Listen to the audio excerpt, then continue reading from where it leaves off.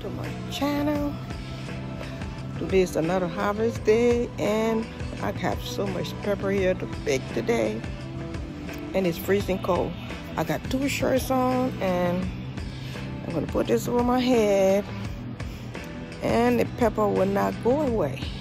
It is still coming up. But anyway, the more the pepper come out, the more I eat a lot of pepper. You know how I like my hot pepper? I like it hot, hot, hot. So, let's get to picking pepper.